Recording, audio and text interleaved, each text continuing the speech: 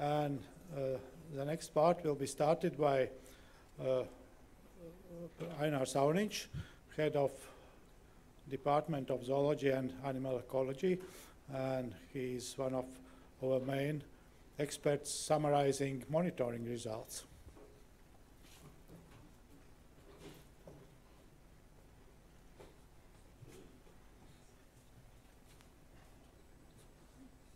Thank you.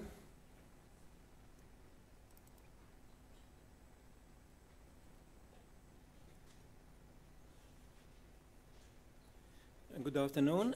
My name is Ainar Sauniņš, and I'm working here in this building, so I'm representing the University of Latvia. And I was asked today to give a presentation about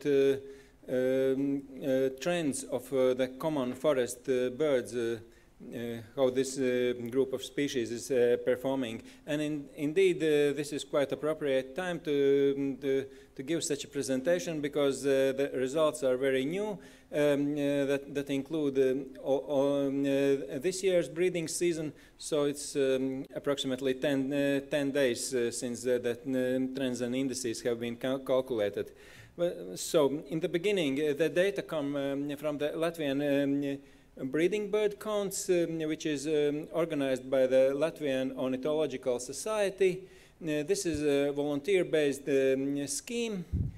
And it was started in 2005, so it's a 13-year stretch at this moment where we can look how the birds have performed.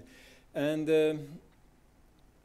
this monitoring scheme has been included in the National Biodiversity Monitoring Program as one of the schemes. And this monitoring program is funded by the Latvian Nature Conservation Agency.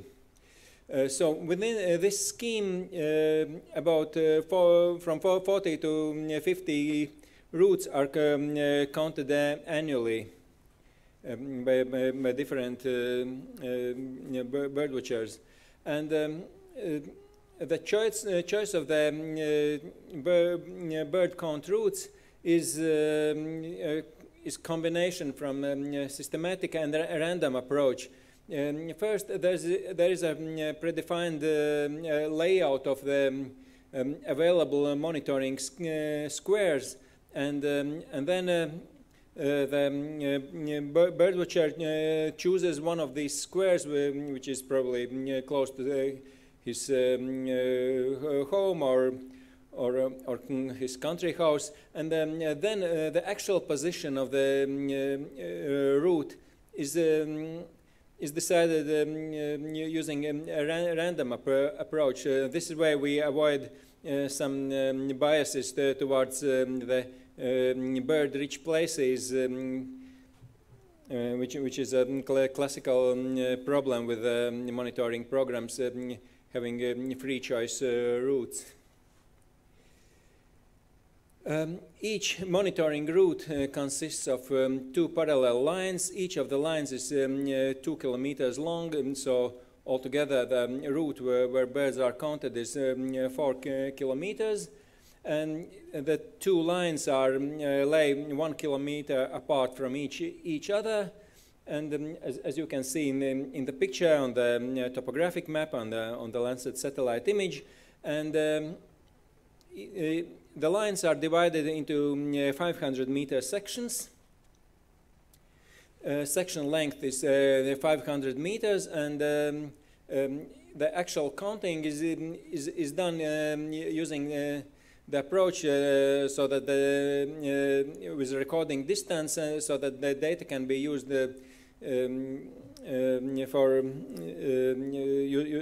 for distance sampling methods.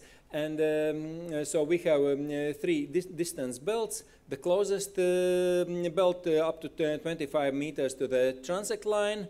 Then beyond this line up to 100 meters. And the third belt is all the birds which are beyond 100 meter. And observations are divided into breeders and non-breeders. And breeders are interpreted in the breeding pairs. The counts are performed 4 times per season. You can see the dates, or rather time intervals when these counts can or should be done. And during the counts, each of the observers has these detailed section maps, which are the orthophoto background, where you can see actually every tree or bush. So all the observations are mapped, but finally these are summarized for each of the section, dividing the birds according to breeding status and also according to the distance belt where they've been recorded. So currently the layout of actual routes which have been counted within this period when the scheme is working, you can see now on the screen. Of course, not every route has been counted every year. There are time gaps and missing data for a large part of the routes, because as in the volunteer-based program, it's never possible to ensure that every person has a time to count all the 3 or 4 counts per season every year. So what kind of outputs do we get? We calculate the annual population indices for more than 100 bird species. Of course, these are the more than 100 most common ones. And out of these indices, we get annual population trends. And these population indices are further used for the complex indicators such as farmland bird index and forest bird index, where these individual species indices are aggregated into multi-species indices.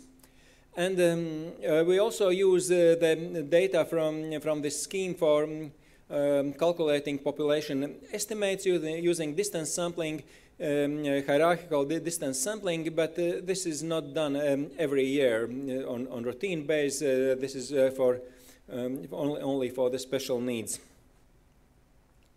Regarding the trend analysis, we use the classical approach, which is suggested by the European Bird Census Council. We use TRIM software, which is basically state-space models where the counts are explained by site and year effects. And this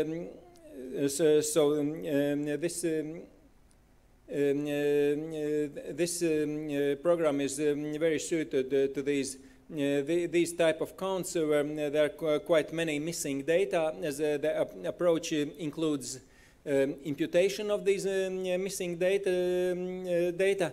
And finally, the output we get is are the population indices, out of which we get linear trend, or actually this multiplicative slope and its standard errors and confidence interval. And there is also a scheme where how we classify these trends.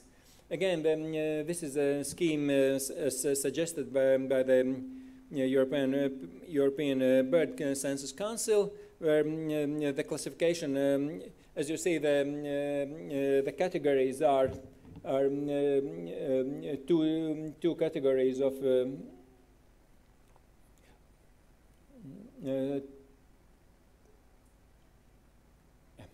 no, it's not working. Okay, 2 categories of increase, steep and moderate. In this case, this is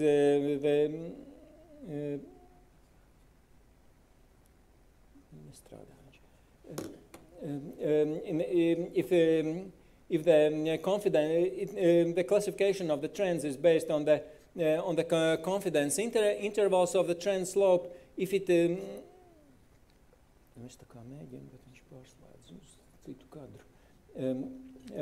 okay, thanks.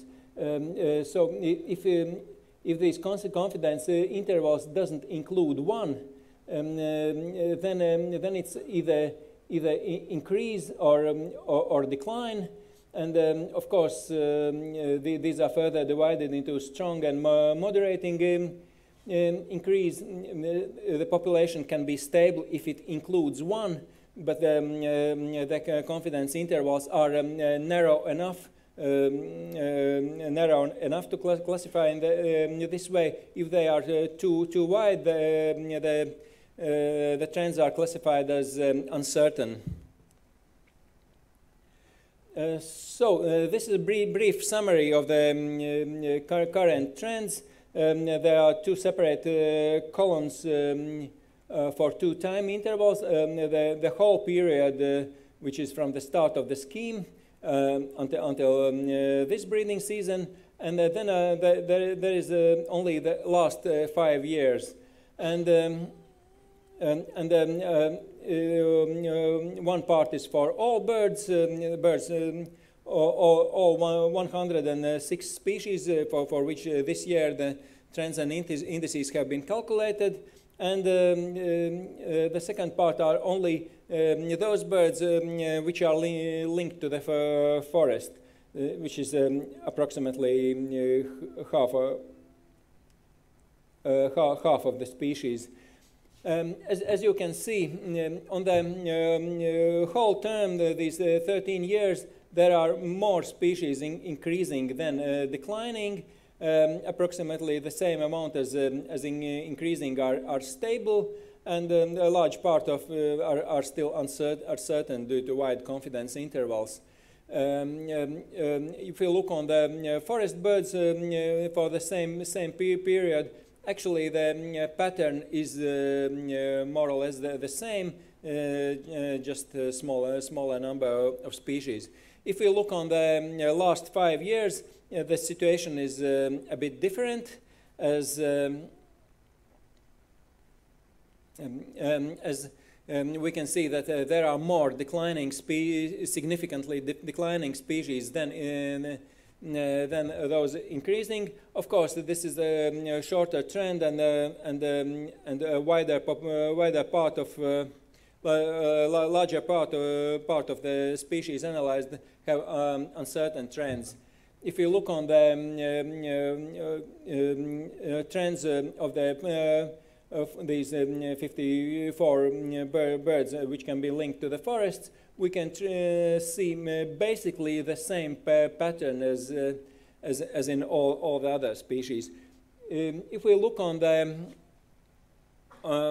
the trends by dividing by different ecosystems for the same two periods, and also accounting for their migration strategy, we can basically see that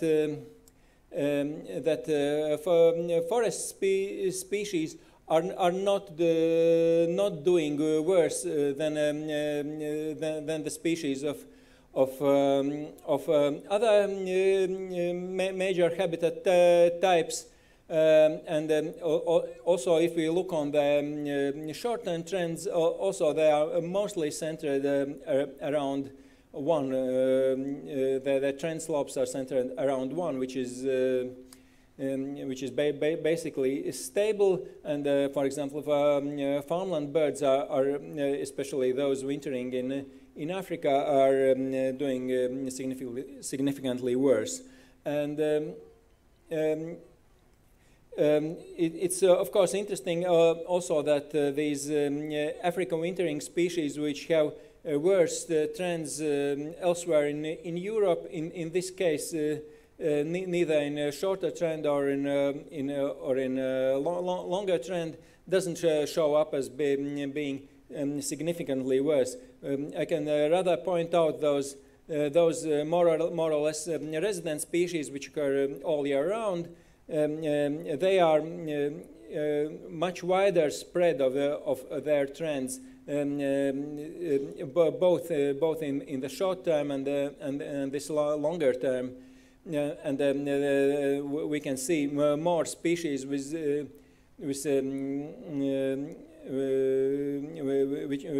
whose trends are considerably worse than compared to the others. So this suggests that something is going on right here. Looking separately at the forest birds, looking at their trends, I tried to look on can I explain these different trends using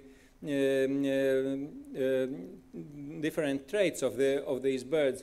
Of course, as I just shown, looking at this migration strategy, also of their preferred food or their edge preference or avoidance, and also looking on specialist species and non-specialist species, or rather generalists.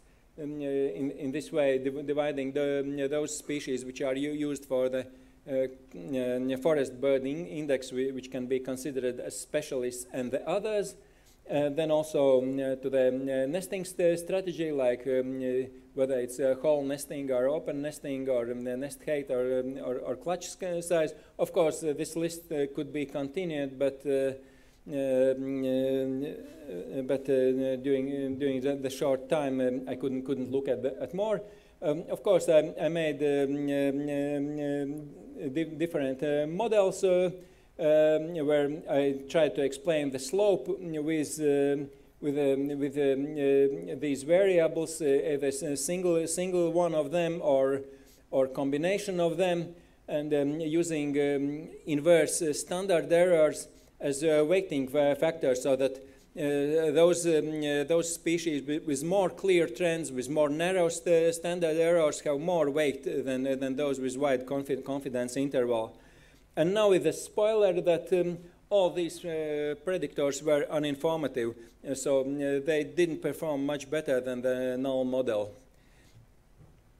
So this is quite typical graph. We can see that those species which are used for the forest bird index doesn't perform any different than all the other common forest bird species. The only category where we could see some kind of significant difference was when looking at the food items. Then we can see that the species mainly feeding with vertebrate prey have a lower trend than most of the others, and it is especially so if we look on these short-term trends. Now the forest bird index, you can see the list of the species which are used for calculating the forest bird index. And actually, the forest bird index is statistically considered stable over this period. However, we see weak declining trend, and you can see the trend slope is below 1. And if this trend continues in the following years, then I expect already next year or year after next year it will be also statistically significant decline. We can see some of the ups and downs in this trend line, and especially looking on the actual index values, which are these open circles with their confidence intervals. We can see very considerable drop of the index between 2009 and 2011, which followed this this decision to double the cutting limits in the state forest, and which also if you look on the logging statistics, at that time logging is much more intensive than in the years before and after that. After that, we can see mainly some of the recovery and some fluctuations in the most recent years.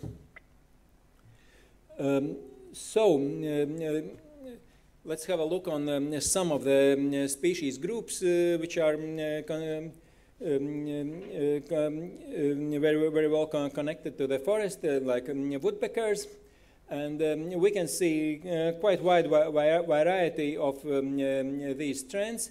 There are two species with significant declines, which is great spotted woodpecker and lesser spotted woodpecker. And also, if you look on the trend of the three-toed woodpecker, we can see decline, and the last few years the population is significantly lower than it was at the start of the scheme. However, due to wide confidence intervals, it classifies as uncertain. And then, I have calculated also for the shorter period, the 10-year trend of this species is significant decline. Some other species,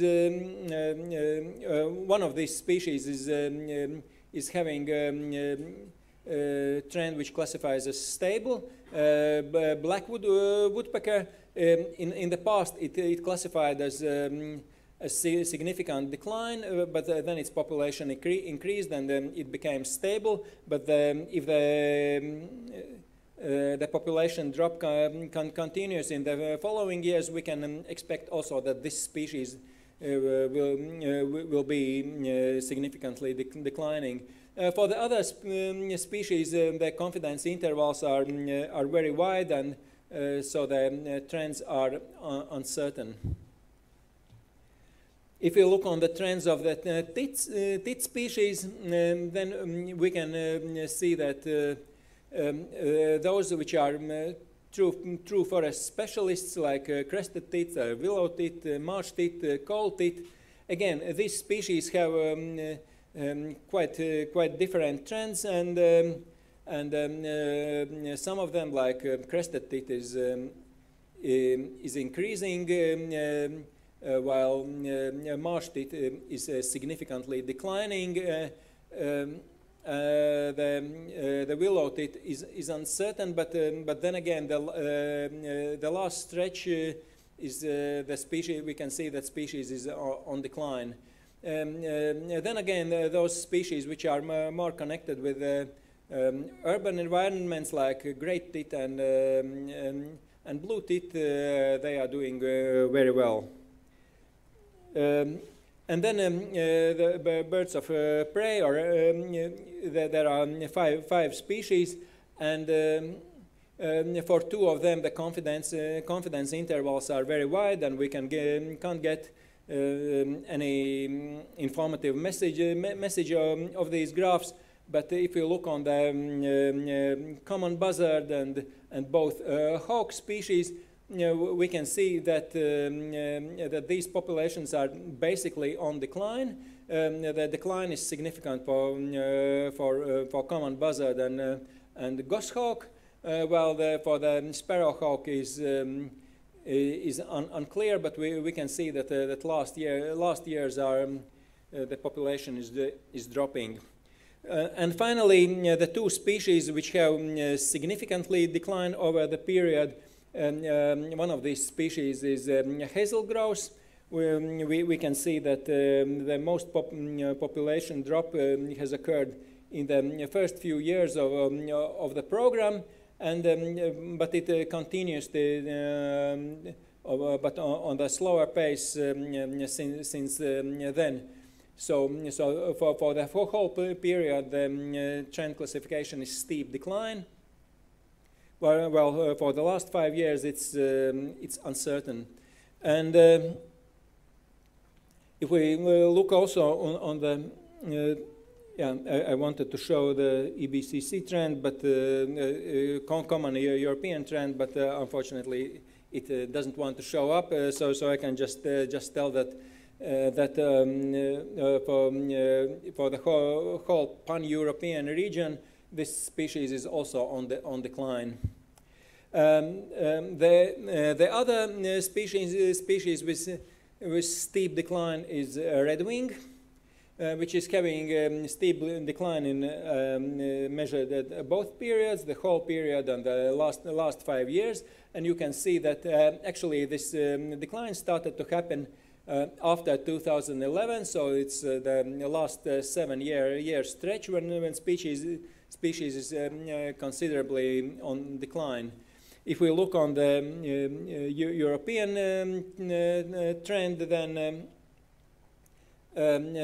also for the whole Europe, species is on decline. What could be the reasons for this species? Then actually probably we see the very clear effect of climate change here. Probably most of you know the European breeding bird atlas made in late 90s, late 1980s, early 1990s. And then this climatic atlas, when the results of this European breeding bird atlas have been translated into the future distribution using these the available climate models, we can see that redwing is one of those species which has its distribution area retreating northwards, and actually it's the border is of its southern continuous distribution was somewhere in the northern Poland at the time of this European breeding bird atlas, and it's expected that that its continuous distribution will be somewhere in the middle of Finland at the end of this century. So probably what we are seeing here is just a retreating of the distribution area of this species. And also the Latvian breeding bird atlases kind of confirm this. We can look on the 1980s, the first Latvian breeding bird atlas, when you can see mostly continuous distribution over the whole country, and basically the same distribution 20 years later in the early 2000s. But if we look on the latest atlas, we can see that number of squares where the species has been recorded is there are less such squares. So we are experiencing decline in the numbers, and also fine scale distribution is decreasing. So summing all this up, I can at this moment tell that the common forest species are not performing overall worse than other ecosystems species. However, the two species which have steep declines are both linked to the forests. And then the species 5-year trends are worse than 13-year trends, so something bad is happening during the recent years. And of course, variance in the trend slopes is more variable for those forest species which are occurring here all year round. So migratory species have better trends, and also these traits, species traits which I tested, none of them can explain the variance in the trends of the forest birds. And finally, also the forest bird index has been overall stable, but there is still non-significant declining trend. So that's it. Thank you for listening, and many thanks to all the many volunteers that have been involved in collecting the data. Thank you. Questions, please?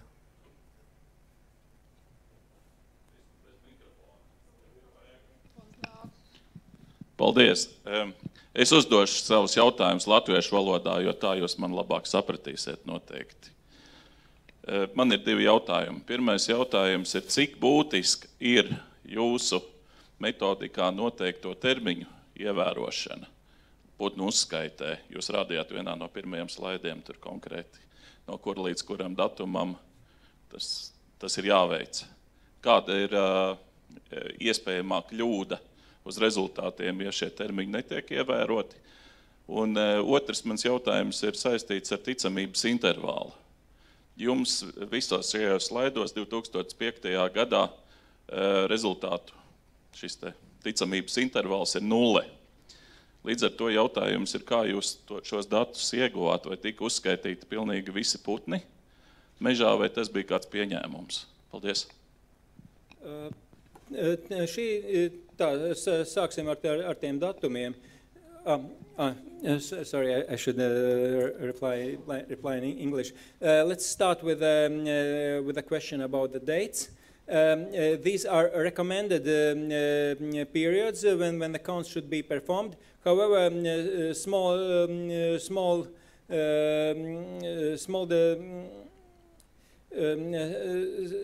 counts can be performed also on rare cases outside these periods. In the case as the scheme is volunteer-based, then we have to account that people are investing their free time, so they have to look for the available time. But then again, overwhelming majority is within these periods. These four periods are designed to cover activity peaks for most of the species which occur in the Latvia.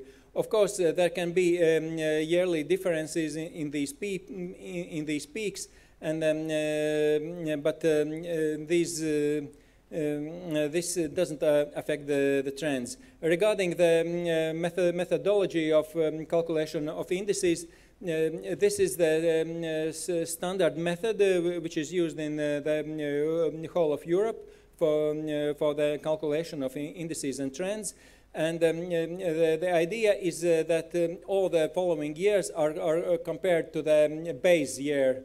It's possible to choose which year is a base year, but normally all programs use the first year as a base year, and that year doesn't have any confidence intervals because all the others are compared to that. So to have significant differences from that year, all the years which are considered have to be significantly different from that year, and this is also the way how the trend slope is calculated using these confidence intervals. Did I explain your? Okay. Jā, mums drusku sāk trūkt laiks, bet vai ir vēl viens jautājums?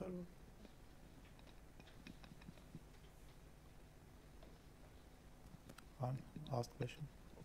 Thank you for the interesting talk. It's really good to see the bird trends. They're pretty hard to come by around. But I was wondering, have you thought about plotting the habitat loss over the same period, so using the same grid cell size? So if you pick a species and pick its ideal habitat and then plot what actually happens with the habitat. Yeah, actually this is the thing to do in the future. It's of course more demanding task because you won't have to digitize all the habitats and their changes for every year. And actually we have partly done that using these orthophotos and the satellite images, and so this is the future to build these models where these habitat changes are part of the explaining what is happening. It's not done yet. Another question is the forestry data available, and is it suitable to actually use? I'm guessing it's pretty hush-hush from what I understand. I would tell that use of it's not readily available data, and usually what you can get is some time snapshot about what kind of forest stands, what age, and what species, etc. But in this dynamics where the forest has disappeared or starting appear can be extracted through satellite images, and this is what is being done, but it's not completed yet. Very good, thank you. Thank you.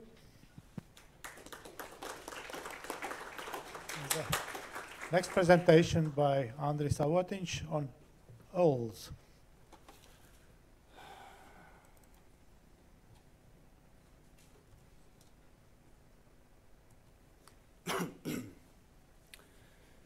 Hello. It's really exciting to be here today with all of you important people from all the important fields regarding forests, forestry, and birds in forests. Today I'm going to talk about ecologists' view on how sustainable forestry should look like, or more or less the means how we could get to the exact site which should be deemed for nature conservation, not necessarily entirely set aside, but in most cases. But before I do that, I would appreciate if we could have a little bit of reminder from the morning session. I mean, there are so many definitions regarding what is sustainable forestry, and regarding the very end of my presentation, I would like to remind you the very simplest of all the equations. It is a system built on 3 pillars where equal power has biodiversity, economical use, etc. So 1/3 of whole system should be left for biodiversity, and it is crucial as whole system will collapse if the critical amount of diversity will be lost.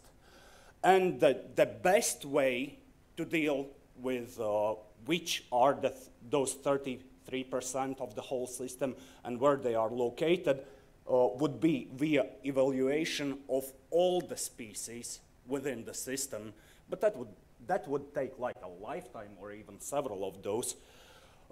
Therefore, the fundamental approach in ecology would be to use umbrella species. So again, a reminder: umbrella species are those species that how to say? Well, you remember what's umbrella species, don't you? I would expect some answers, but okay. By protection of umbrella species, one can protect whole the system of other species and processes and functions underlying the niche of the certain umbrella species. And regarding owls and Latvia and forests, well, let's start with owls in Latvia. There are 6 owl species breeding regularly on an annual basis in Latvia, but not all of them are related to forests or entirely forest dependent. Those marked with red shape around, those 4 species are forest dependent, forest dwelling owls.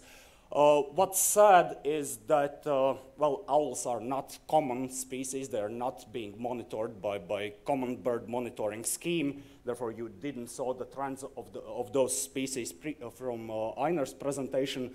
You have to believe me, the short-term trends are showed us statistically significant decline. And all the owls, as you probably expect, are predators, and you saw bird of prey trends from previous presentation.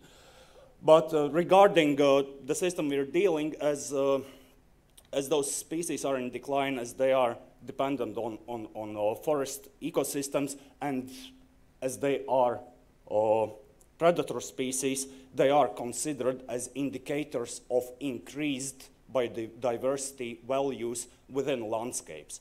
Due to species-specific habitat relations, most of the species are also recognized as umbrella species, either in landscape level or patch level or forest ecosystem or conservation. And due to that, they are also protected by laws of Latvia, European Union, and so on. When we are talking about owls and their conservation, we're thinking about three pillars that form the needs of owls. Most obvious thing is prey. Obviously, as predators depend on prey, and there's bottom-up regulation within population.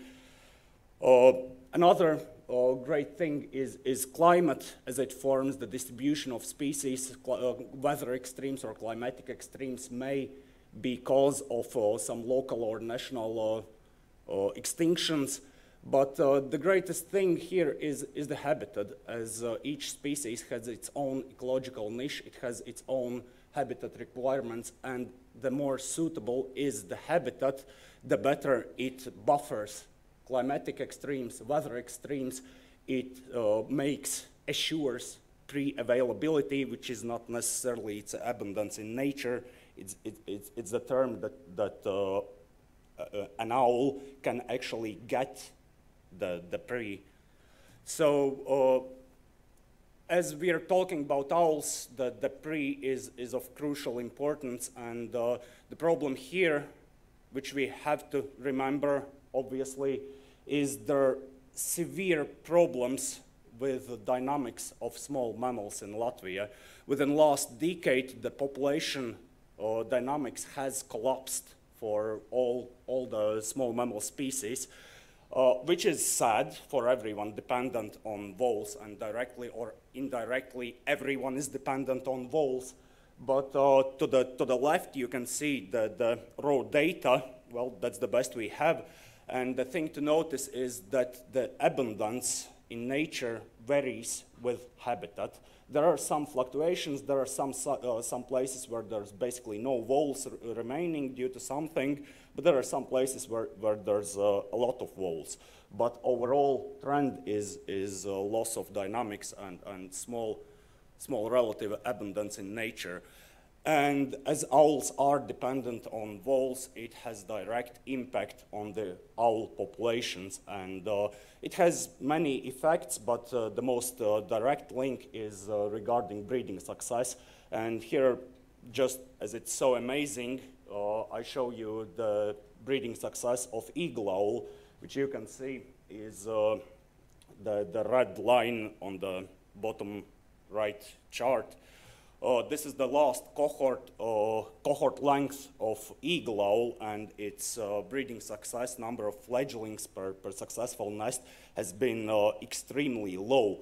And by simple correlation, we can see that it's highly linked with the small mammal abundance in nature. Therefore, well, of course, we have to think about small mammals. We have to think about reasons why there's not enough of those, but really, okay. But the system that we are using in our analysis lays on ecological niche theory. It's based on presence point analysis, and presence point is breeding-related observation of each of the species, and as it's breeding-related, it marks suitable enough conditions for breeding to be at least tried. And the overall relation is that the more presence points you have within some part of an ecosystem, complex of habitats, then the better, obviously, is the situation. And this is all modeled on the basis of over 600 ecogeographical variables, habitat descriptors, to obtain a habitat suitability map. Well, you know, the first results are often just the first results, and we were really willing to have a good evidence-based opinion on which sites has to be protected and for what reason. Therefore, we did intensive field work. We went out in a field looking for each of the owl species in over 1,000 places and redid all the analysis to get the clear result of habitat suitability.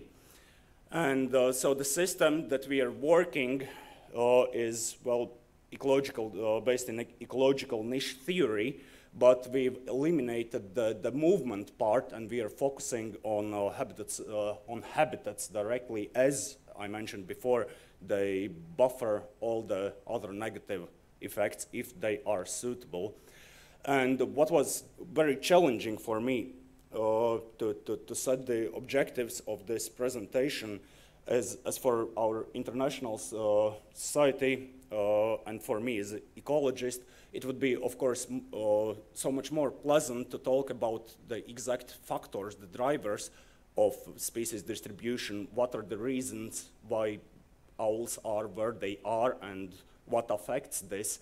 But for the means of time limits and effectiveness for further discussions with our forestry part of audience, I'll be focusing more on the sites, I mean the product of habitat suitability maps regarding where we should focus and why we should focus our conservation efforts, protection efforts on the map. So this is, everything is based on maximum entropy analysis. The analysis, well, its resolution is 500-meter grid cell that's, that accumulates information of 25-meter grid and also from surroundings of up to 2.5 kilometers. And in the very beginning, we have around 633 ecogeographical parameters, but until the very end, including field work, we're finished the best model with a set of 20 up to 80 parameters, meaningful parameters for each species. So which means when you'll see the maps for each cell, for the reason of color for each cell, there are 20 to 80 arguments why this exact place has this exact relative value. And this was done in, as I mentioned, in maximum Maxent program. It's freeware. Everyone can play with it if you want to like check my results. And then it was reassessed using software zonation for prioritization of the sites for by the means of species extinction risks. And this was done for each species separately and then pulled together. This was also challenging. I'm preparing also the whole species pool zonation priority sites, but it's simpler and easier to explain this on step-by-step, species-by-species approach. And this program, it works with island biogeography methods and implements it at some level at a metapopulation system. It's very cool. There's a lot of literature to read about it. And this is the output. So I'm going to show you information regarding 4 species, but I'll go in a bit more details regarding one of the species, the Eurasian pygmy owl. You can see the first output here. This is the habitat suitability map, the output of of the maximum entropy analysis, the greener, the darker is the color, the more suitable is the habitat. And this is based on fairly nice model. You can see statistics on the small picture. The thing regarding all those habitat suitability maps is it's relative suitability. It's not directly linked with species presence, but species presence is dependent on habitat suitability, but suitability is ranked like relative to the national suitability. The best, the most suitable site is the most suitable from those we have in Latvia. It doesn't mean the highest suitability around the globe. We have to take this into account. And the value of each cell is based on some ecogeographical factors, and they're compiled from different levels of landscape. And in case of Eurasian pygmy owl, it's dependent on old growth forests, and in this case, not by ecological terms, but forestry terms perhaps, old forest, mature forests exceeding the cutting gauge. And it is important to have those in quite large areas, up to 2 kilometers surrounding the potential nest sites. And of those, the most important are mixed forests and coniferous old forests. But each territory, each place in landscape consists of some local cells. And those cells must be formed by forest. I mean, it's forest species, that's pretty much straightforward. But not any forest is good enough forest. Those forests must be less disturbed. And by this I mean any forestry activity is meant. Not only clear cut, actually everything except the clear cut, because clear cut affects the tree cover as such in analysis cell. Here are all the remaining factors, like owls are acoustic predators, and their successful hunting strategies depend on silent enough environment. And here comes the ecological part. The trees within the local cells, they must be large. It's not necessarily to be, for them to be old, but they have to be large. They have to be at least 40 centimeters in diameters. Of course, younger trees won't reach those sizes, but they're expected to. And again, what's related to existing literature regarding this species, the most important tree species for breeding are spruce and aspen.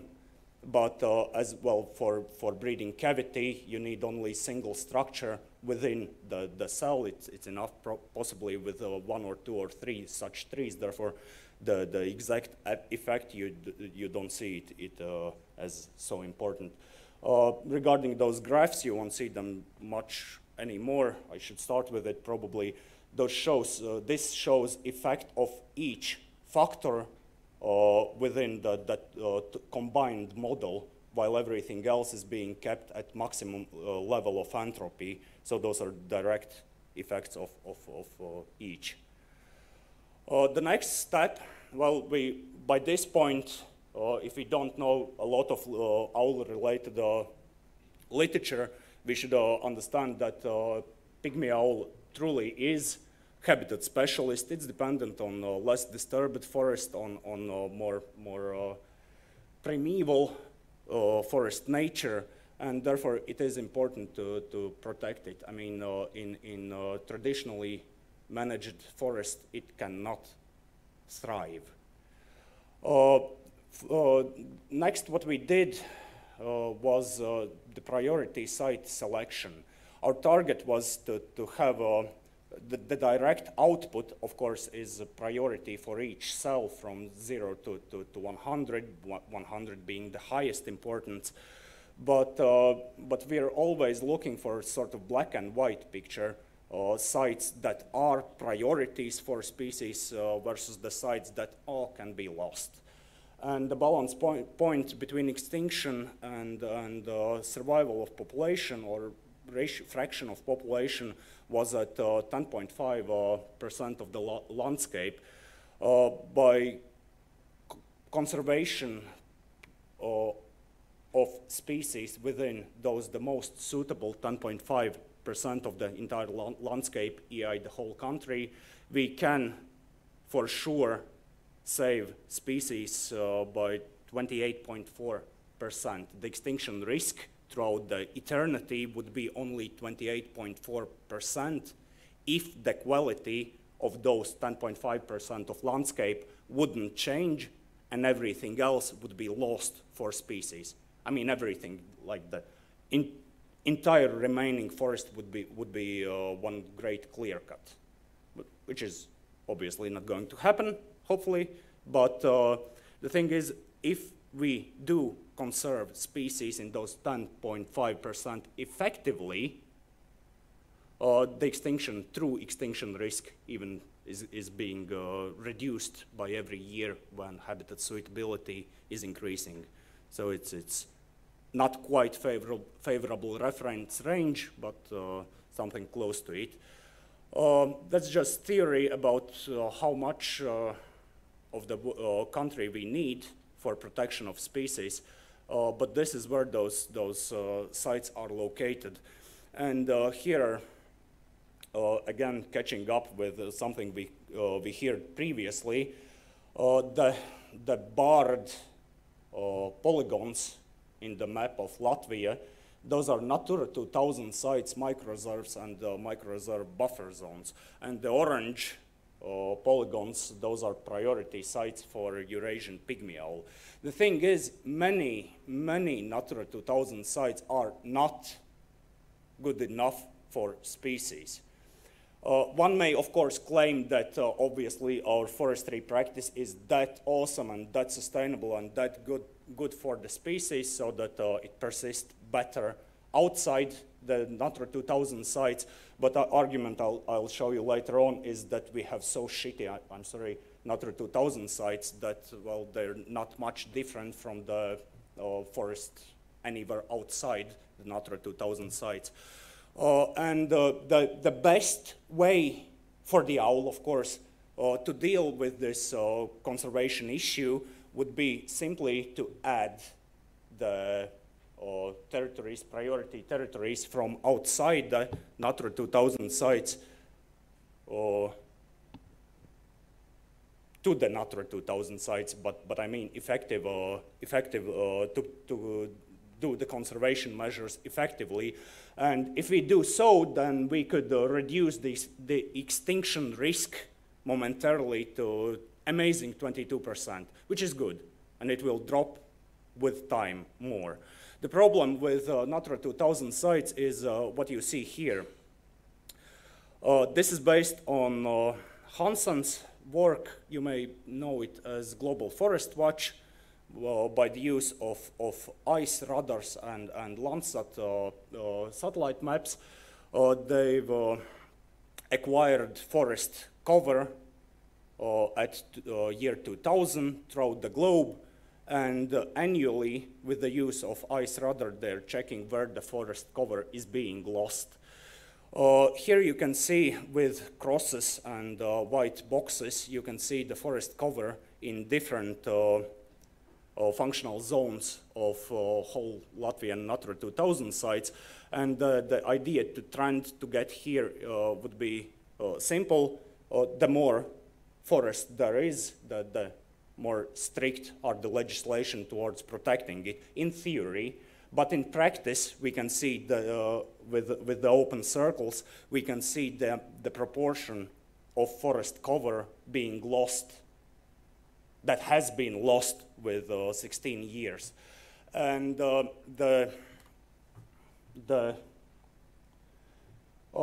at some places, this proportion of lost forest cover or tree cover is 24%.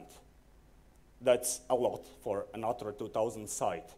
One may say that this is not very accurate way of like measuring forest loss. For example, because there are wind-thrown stands, there are beaver polderizations, etc. Isn't it true? The approach that I suggest is to use the strict nature reserve as a correction factor.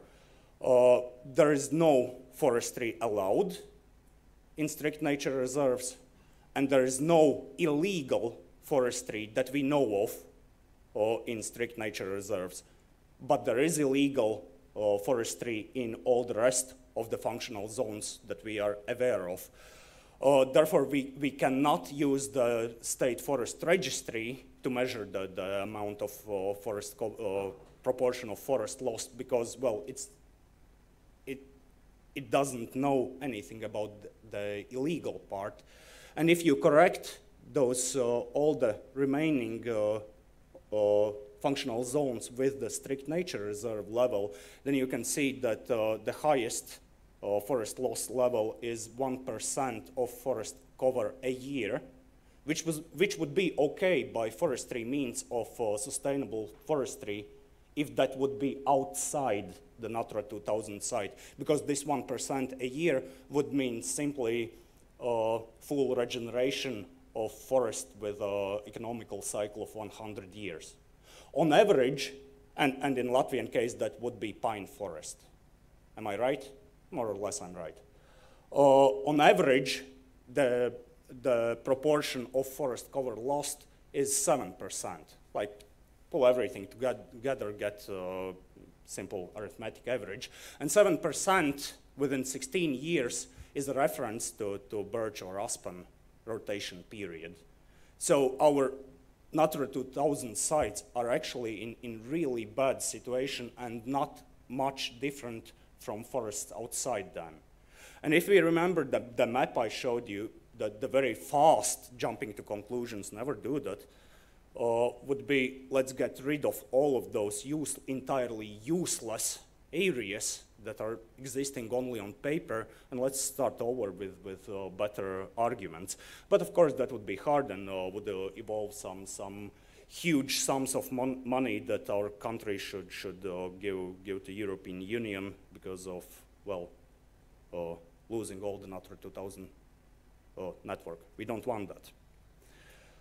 That was a story about pygmy owl, and now let us run fastly through the other 4 of the species. This is Tangmaum's owl, and for colleagues from United States, this is known as boreal owl. Species is in grave danger in Latvia, as currently we are having just perhaps 10% from the population that we had in 1991. We simply don't have any data on what was before it. It's highly dependent on mature and actually old growth forests throughout the landscape, not only small patches, but landscape. Remember I told you that owls are landscape level biodiversity indicators. Here the story is a bit better. We can see some Natura 2000 sites that are good Natura 2000 sites that we saw already before that are, well, working for forest conservation, forest species conservation. But species is also about half the population exists outside the Natura 2000 network, and so on. Next species is eagle owl, again in grave dangers, but not because of forestry direct impacts as much as because of wall impacts. But again, the availability of walls for an owl depends on the habitat suitability, which is again linked with old growth forests, but a bit more open version of them.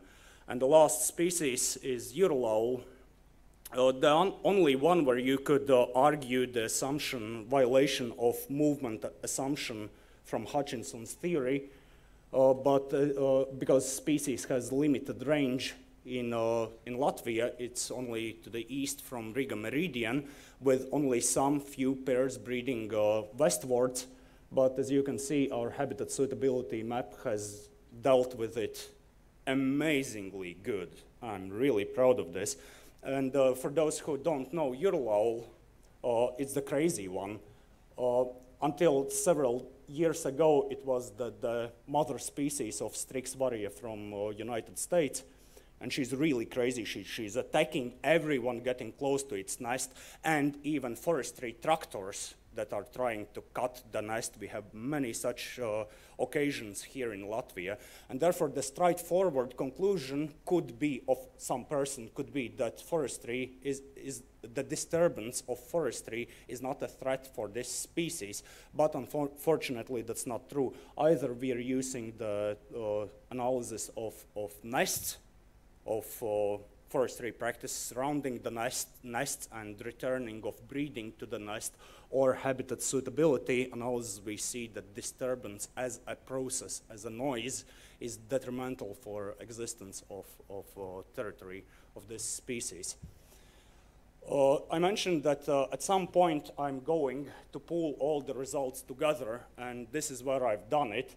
I agree it's perhaps a bit hard to see the common causes, but the color means the number of species for which exact site is a priority for long-term conservation. Again, a lot of Natura 2000 sites are not. Okay, yeah, Natura 2000 sites are designated also for grassland species, for lake species, for mire species, etc.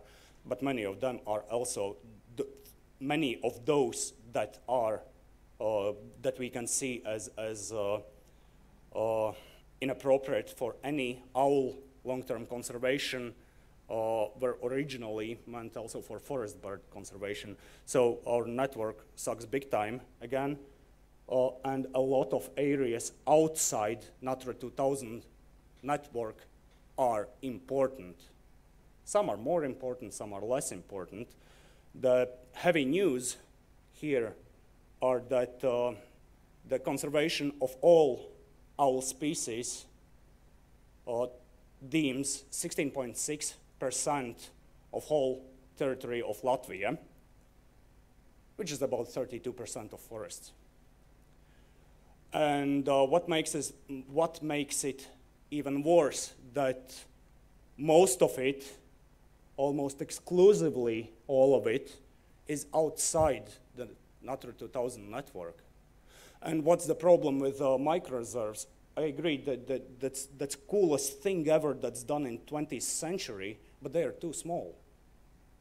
Micro-reserve for pygmy owl is just 2 to 10 hectares. But pygmy owl needs at least 100 hectares for conservation. I mean, okay, yeah, we can create micro-reserve and then look how the species disappears because everything around micro-reserve is being logged or managed otherwise inappropriately for the species conservation. And in most cases, micro-reserves are too small. So we have to change the scale. And we have to do it fast. Good news is, I know that the same thing is being done with woodpeckers. And by the middle of this year, we'll probably have the same maps and situation description for all the woodpecker species. And from what I've seen, from the working results of woodpecker analysis, those are the same places. So that the increase in landscape necessary for protection of and owls plus woodpeckers are all the important umbrella species of forest conservation. Well, of course, except for caper salie, but our state forestry company does an amazing job with it. This is what we need for conservation of all the forest species in Latvia. And one last sentence is that, I would like to talk about this in intelligent manner, preferably. But the good news is, if we follow this scenario, it doesn't matter how we are working outside those areas. And by it doesn't matter, I mean, there should be some ground rules so that not everyone gets disappointed, but the economy could be a driver outside. If you need shorter cycle for forestry, make it shorter, but don't go there, etc. Thank you.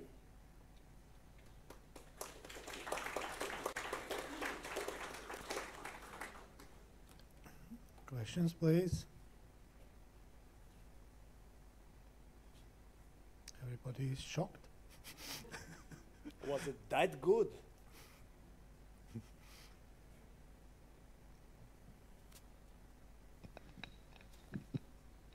It is actually a comment, not a question, about your remark that the micro-reserves are too small for pygmy owls.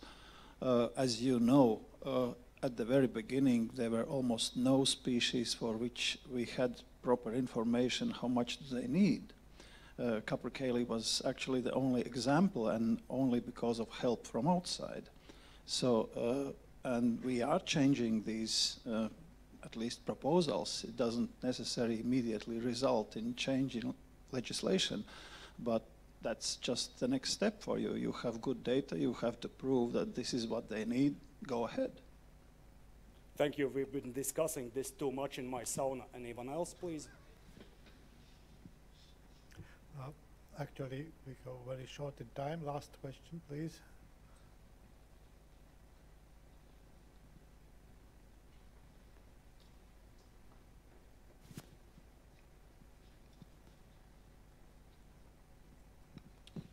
Es atļaušos latviski uzdot. Mēs tikko bijām dzirdējuši par mikroliegumiem. Es arī paskatījos pieredzes ārzemēs, kādas ir ar mikroliegumiem. Un man, protams, patīkami, ka mežsaimnieku pārsteidza Somijas piemērs. Nu, jūs arī minējat skaitli 15% aptuveni, bet man ir tāds jautājums reāli. Ja šī aizsargājuma suga vairs nav konstatējama mikrolieguma, kādus mehānismus jūs piedāvāsiet, lai, piemēram, īpašniekam ļautu atkal saimniekot šai īpašumā? Jā, man jūsu viedoklis tieši interesē, kā varbūt drusku pretējas pārnu pārstāvja, bet man interesanti ir ieklausīties jūsu viedokļos. There is a question from private forest owner. What to do if the species disappeared from the micro-reserve? To begin with, there is a procedure regarding the deletion of micro-reserve from the datasets. Like, you have to prove there is nothing else with the similar necessity of conservation measures. And by my means, if we can implement this, we can give up all the owl micro-reserves like that. Thank you. But, well, to be honest, they are all inside anyways, except for one. Oh, for two. Yeah. Thank you.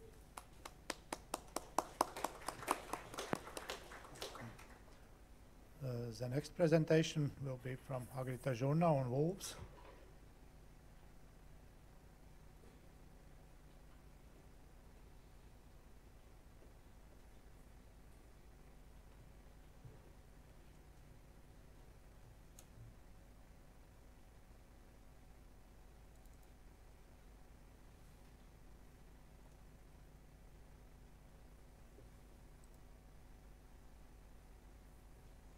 Well, good afternoon.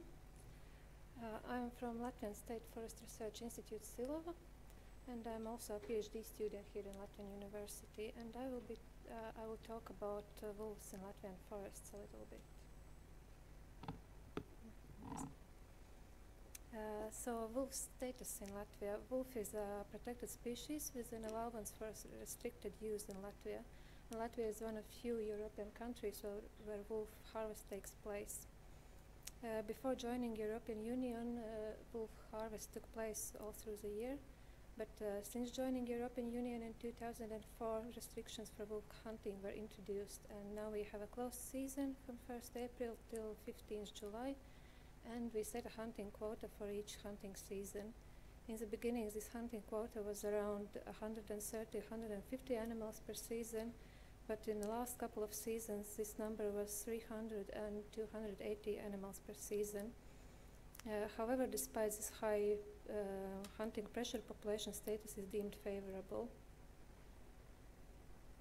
There are two kinds of number estimations of wolves in Latvia. One is official statistics, and other is what scientists think, and this official statistics shows higher numbers than what scientists estimate. In Silo we use for a couple of years a method that estimates wolf numbers using age-structured population reconstruction methods that use these age-at-harvest data. And these methods have more than a couple of conditions that need to be fulfilled so that the results would be precise. And unfortunately, we can't be sure that we do fulfill all of these conditions. So it is more of an experiment, and we are still observing how these results changes year from year when we add new data.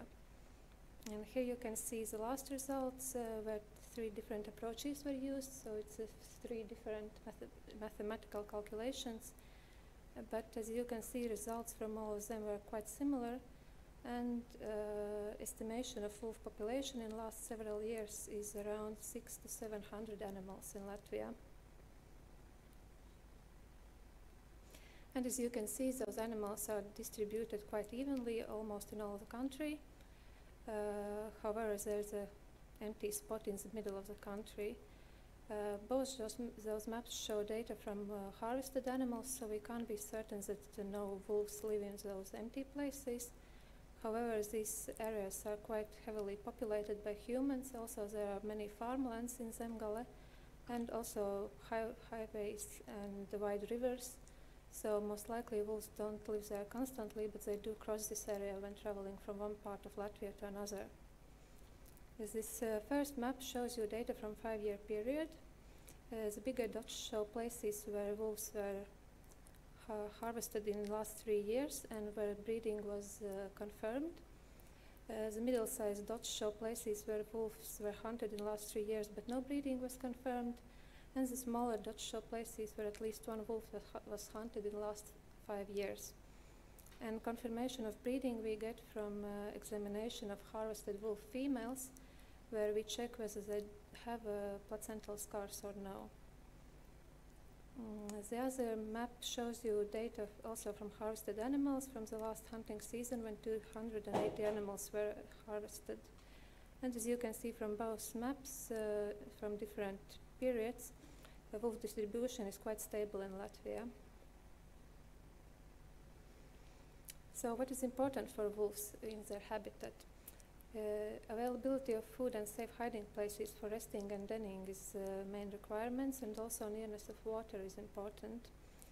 Today forests are main wolf habitat in Europe because carnivores feel safe there. However, about 1,000 years ago, wolves were living mainly in open landscapes, and it was human persecutions that made them seek refuge in forests. Bogs are not a favorite place for wolves, however, they do choose small mineral soil islands in bogs, as they are difficult to access for humans and they can make safe denning places in here. And wolves can also occur in farmlands provided that they are interspersed with forest patches and other suitable hideaways. In Latvia as well, forests are the main habitat for wolves, so let's take a look at how human activities in forests can affect wolf living conditions. Contrary to many other species, forestry can have quite a positive effects on wolf living conditions. So, for example, it can be new tree stands that are quite attractive to ungulates, and ungulates are the main prey species for wolves in Latvia. And so ungulates concentrate in these tree stands in quite high numbers, and so they get easier to spot for wolves. Also, wolves like roads and ditches that forestry activities make, as it makes them easier to travel around. And also, thinning and clear cuts make it easier for wolves to locate and catch their prey. So as you can see, wolf isn't exactly the best species to use as an indicator for sustainable forests and forestry, as they can benefit from quite a lot of forestry activities. Another activity concerning forests is hunting, and of course it has negative effects on wolf population if hunting is done on the wolves themselves. However, it can have quite a positive effects when considering wild ungulates. Hunters are interested in keeping high numbers of game animals, and for example, they provide supplemental feeding for those animals in winter. so that they can survive the season. And of course, the more animals there are in the forest, the better it is for wolves. A little bit about those animals. Here you can see graphs on 3 cervid species. It's roe deer, red deer, and moose. As you can see, numbers of those animals are quite high, and also ungulate harvest each season is quite high. And the trends for all the populations are increasing at the moment.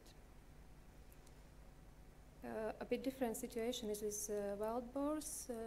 Their numbers decreased dramatically since summer 2014, when African swine fever got to Latvia. At the moment, this disease has spread almost all over the country, with an exception of the most southeastern part of Latvia.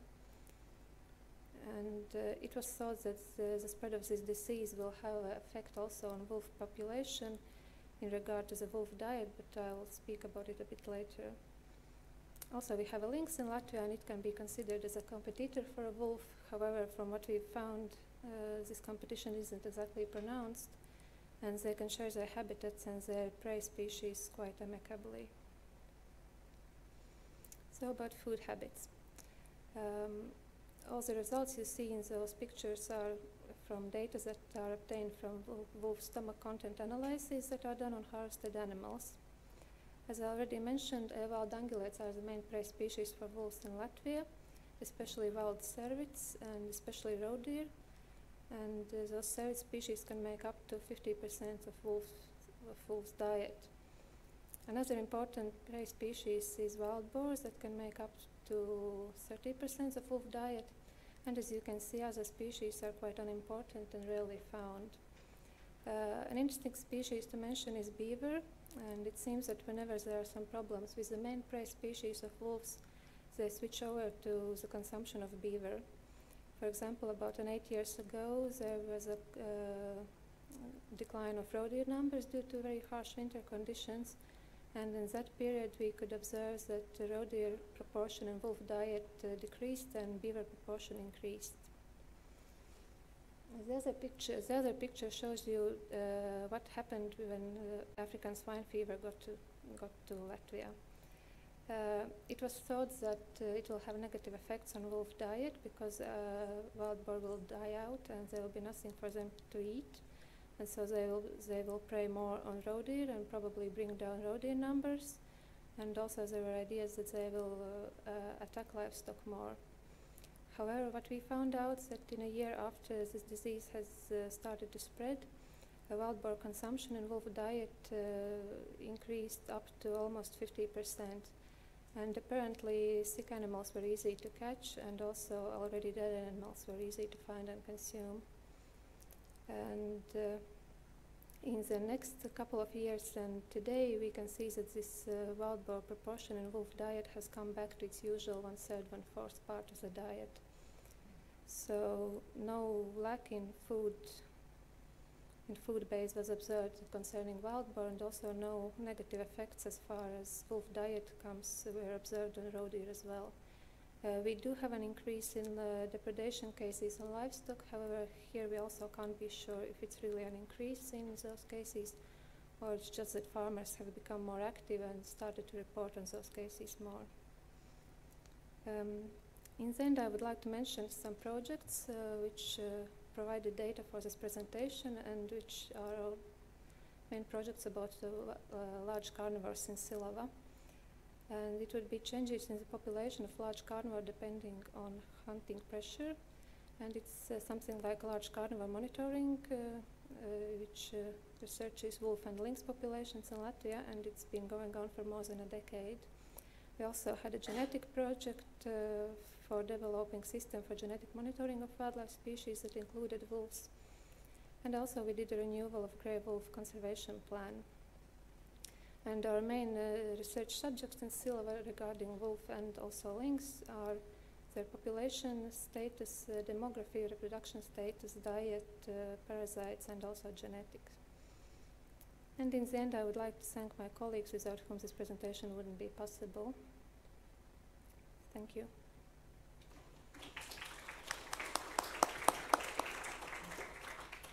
Thank you. Any questions, please, on wolves or other species? Okay, no questions. Thank you.